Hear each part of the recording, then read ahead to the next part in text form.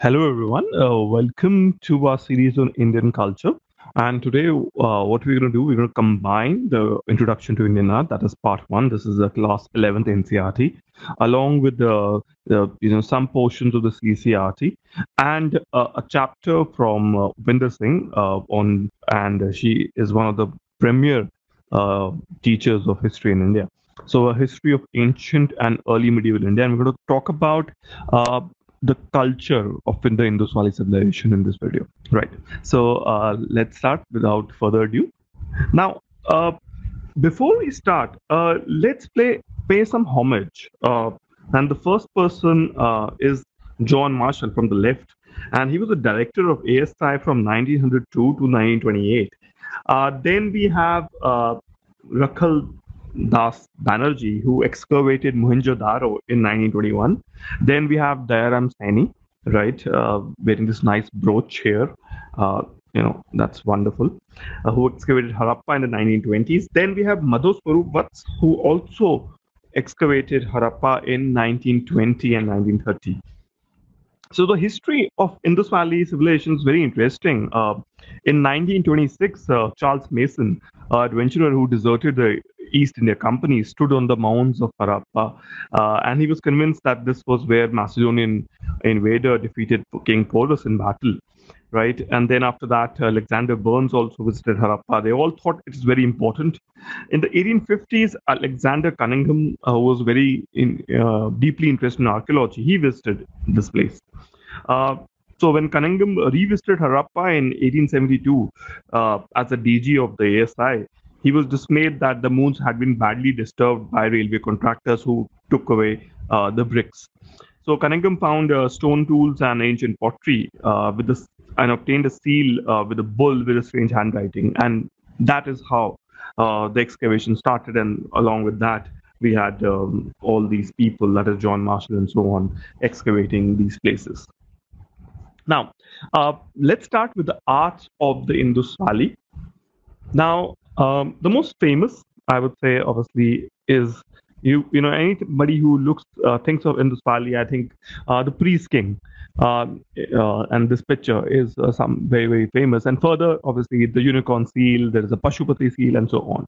So the arts of the Indus Valley emerged during the second half of the third millennium BC, and the form of art found from the various sites include sculpture, seals, pottery, gold jewelry, terracotta figures, etc. And we look at each of them.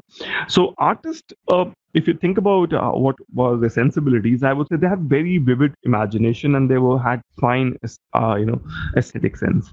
Their delineation of human and animal figures was highly realistic in nature, and since the anatomical details included in them was unique, also, in the case of terracotta art, the modeling of animal figures was done in a very careful manner. And we talk about that, right?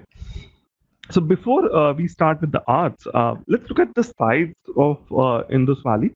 So obviously the major sites are Harappa. This is here. It is on the banks of the Ravi. And obviously we have Mohenjo-daro, which is on the bank of river Indus. Now, cities of Harappa obviously is further northern than the others, right? And they both are the earliest examples of civic planning, right? Other markers were houses, markets, storage facilities, offices, public baths, arranged in grid-like pattern. So if you want to see, look at this. So look at the roads being in a grid-like pattern, right? Going like this.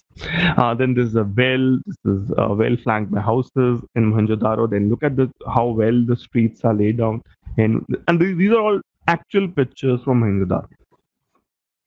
So there was also a highly developed drainage system. So for that, let's look at other places. So look at this is Kalibangan, the main street there, the house walls in Banavali, the eastern gate. Now we can see the wells and drains in Lothal. Look at the drains, and that's what we were talking about. There is also a dockyard, right? And you can imagine a lot of ships here, right? And then there is apsidal structure, the cross section of defense wall, all those things are there. So this kind of tells you that how advanced the urbanization was there in that period, and it seems that the human civilization is perhaps going into circles. That we reached to a level of civilization, and then again we destroyed ourselves as human beings are self-destructed by destructive in nature. So that might have happened. So Harappa and Mohenjo-daro are obviously situated in Pakistan. Then we have Lothal and Dholavira. So just to have a look, this is Dholavira here, and this is in the Kutch. Then there's Lothal, which is very close to the Sabarmati River. Then we have Rakhigiri in Haryana, and this is Rakhigiri here. Now, then we have Ropar, as we talked about. This is very close to Chandigarh. Then we have Kalibangal and Balathal. So Kalibangal and Balathal, these are in Rajasthan. So all these, they can, ask you questions about on which river bank is Harappa or Indus and so on. Right. The northernmost, obviously, there's normally a standard question that what is the most northern? So Shortagoi is the northernmost. Alamgir is the most eastwards. Sutkendor is most westwards, and so on. So that is the kind of question they tend to ask in various objective type papers. So as we're talking about this, these are pictures from Mohenjo-daro, right? And you can see how well the grid pattern is there. There's a well still existing. Think about it, it's 4,000 years since this place was constructed, and the well stands. Then we have Kalibangan, and beautiful house walls as well are there as well. Though obviously very different. So it was not as if that one part of the Indus Valley was very similar to another. There was not homogeneous construction, but still there were common traits, I would say. Right, wells and drains. So you can see in Lothal. So that is a wonderful thing. Then we have a tank. This is a beautiful tank. So look at this. This is where water was constructed, and you could come down and actually clean it and so on. Then there's a northern gate which is being shown, right? And some people still tend to live close to these places. Then this is the Dholavira Citadel, eastern gate with pile of figments. Then there's a well here. There's a massive drain shown in Dholavira as well. So right, you can see there's a commonalities, right, in urbanization, I would say. Now, if I think about the architecture, obviously the Indus Valley is beautiful, but what about the sculpturing? So this true time of sculpturing they did, the stone statues, statuaries were found in Harappa and Mohenjo-daro. The exact excellent examples of three-dimensional volumes, right? In stone, obviously, there are two male figures. There is one torso in red sandstone. There's another bust of the bearded man in steatite, which is extensively discussed. This is the one, right? The priest king, supposedly, and a lot of people say it looks like Narendra Modi, right? Then we have the bronze casting. So the art of bronze casting was practiced on a wide scale by the Harappans, and their bronze casting was used using the lost wax. And this is the only Sera perdu, right, is a question which is asked. So where wax figures were first covered with coating of clay and then allowed to dry, and then the wax was heating and the molten wax was drained out through a tiny hole made in the clay cover, and the whole hollow mold was created, and this was filled with molten metal, and this took the shape of the original body, right? And once it cooled, the clay cover was completely removed. I think this is something that we have also done in our workshops in case you have done engineering. Now, the most amazing example of the bronze sculpture is perhaps the dancing girl. So the dancing girl obviously is one of the best known artifacts from the Indus Valley, and is this approximately a 4-inch copper figure, and it is found in Mohenjo-daro.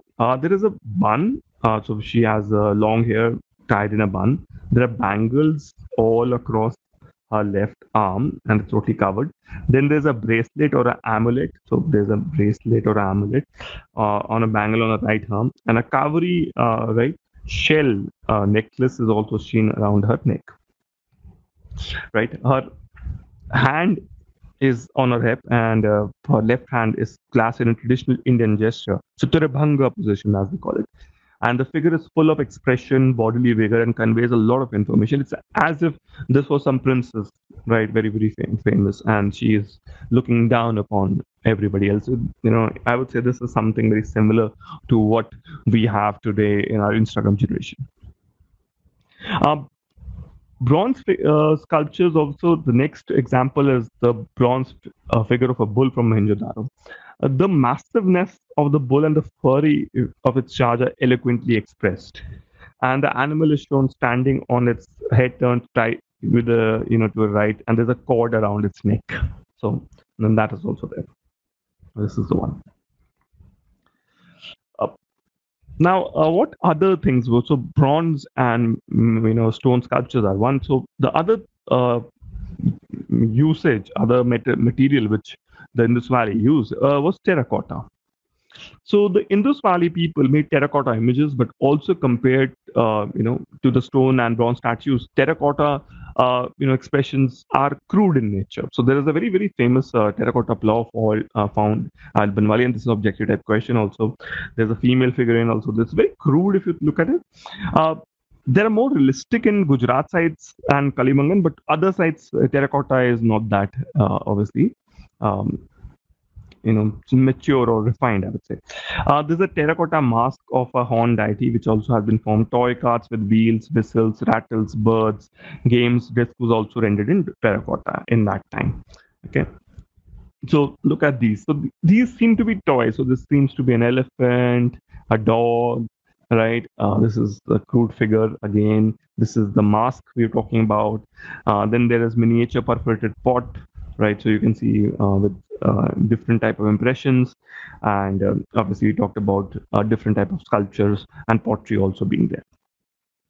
Now this is the female figurine with head shape, headdress, and this seem to be the mother goddess. Then these are others. This is maybe a picture, a person's terracotta image. Then, very interestingly, there are also games, various games, types of games they also play. This is a dice as well, right? And different other types of games, maybe with a small ball which can be played, right? And these are like type of puzzles which you had to take the ball inside, right? So I think a lot of you might have played that. Then obviously a perforated bird, right? A bull with a movable head. This is very, very famous as well. Then there's a cart also. So, all these are there. Now, the terracotta images or the figures are not that refined, but the seals are extremely, extremely refined, I would say. Archaeologists have discovered thousands of seals, usually made of steatite, and occasionally they are made of agate, chert, copper, fanes, terracotta. They're beautiful figures of animals such as unicorn bull, rhinoceros. So you can see the tiger and the elephant here, right? And the unicorn on top, bison, goat, etc. And the realistic rendering of these animals in various modes is remarkable. And the purpose may be of, they say that, the purpose of producing seals are mainly commercial because these were found in the Sumerian Empire as well. And it seems to be a seal of the Harappan civilization. It appears that the seals were also used in amulets and carried on persons of their owner, perhaps a modern day Aadhaar card or something. A standard Harappan seal was a square plaque of 2 by 2 inches, usually made of soft river stone. So it seems like it was used as an identity card. Each seal is engraved with the pictographic script, which is yet to be deciphered. Some seal have also been found in gold and ivory. So it seems there was a hierarchy as well, maybe. The most famous seal is perhaps the Pashupati. And people say this is shows that Shiva was worshipped even before the Aryans came into India, right? And maybe Shiva as a god was basically confiscated or taken over by the Hindus or the Aryans, like the way they have done to the others as well. So this seal depicts a human figure seated cross-legged. An elephant and a tiger are depicted to the right side of the seated figure, while on the left side is a rhino or a buffalo, which is seen, right?